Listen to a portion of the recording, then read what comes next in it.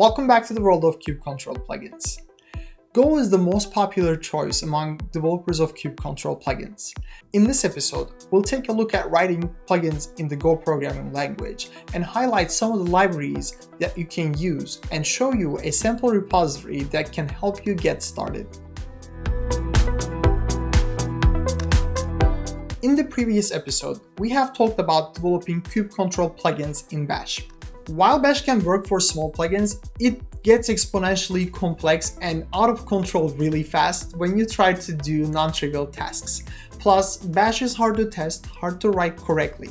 This is where Go really shines. Go is the programming language that Kubernetes and kubectl are both implemented in. So naturally, there's a package ecosystem that can help you develop your plugins as well.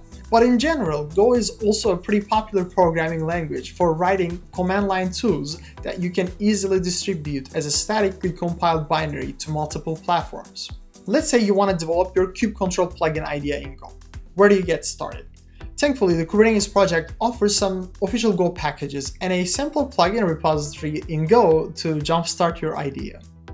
Let's start with the Go module that will help you a lot in this journey. It's called case.io/CLI-runtime. This module has two notable sub-packages. One is generic CLI options, the other one is printers. First, let's talk about the generic CLI options. As you can guess from the name, this package helps you add the same flags that kubectl has to your command line program as well. That way, your users will feel right at home because they're reusing the same command line arguments that kubectl has. For example, the -- namespace option is a popular one.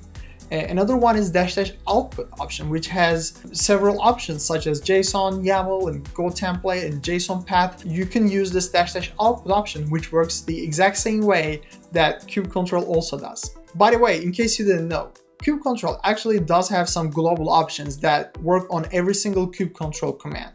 If you want to see these, you can run kubectl options, but basically the output looks like this. These options help kubectl users configure many things such as which kubeconfig file to use, which cluster to connect to, what is the TLS settings that we should use while connecting to that cluster. So if you use the generic CLI options package, you can add these options to your plugin very easily. Lastly, when you use the generic CLI options package, it gives you a Kubernetes API client instance that is already initialized with the user's preferences by looking at the command line flags and the environment variables. With this API client, you can directly start making API calls to the Kubernetes API and you can start implementing your plugin idea.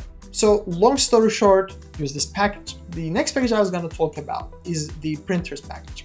And this package helps you print Kubernetes objects in a table view, JSON, YAML, or similar output formats. So if you're printing Kubernetes resources back to the user, definitely consider using this package and do not try to implement everything from scratch yourself.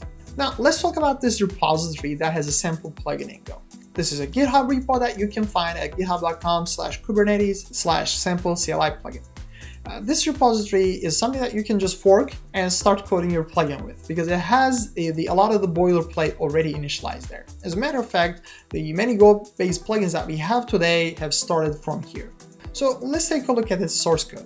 In the main method, we initialize our new command line program and we create an instance of the IO streams and we pass our file descriptors there.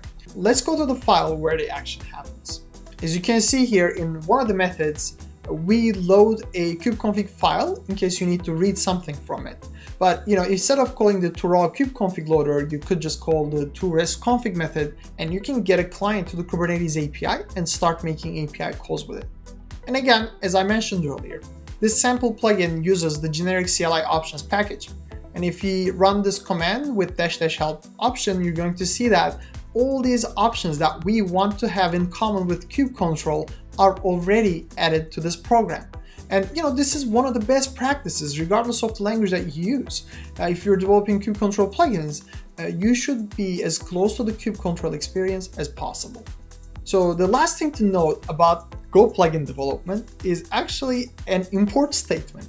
So there's this authentication package in client Go that registers some authentication providers to your program. So if you have a kubectl plugin that makes Kubernetes API calls, which is most plugins, unless you import this package, the plugin won't work with certain cloud providers. It might work fine on your machine because maybe you're using Minikube to test your plugin. However, for the plugin to work for a broad range of users, you need to import this package. As a result, you're going to get more dependencies in your program, but then you're reaching more users. Hopefully this is a good starting point if you want to develop kubectl plugins in Go. I'll be adding the links and an extra blog post that will help you get started in the description.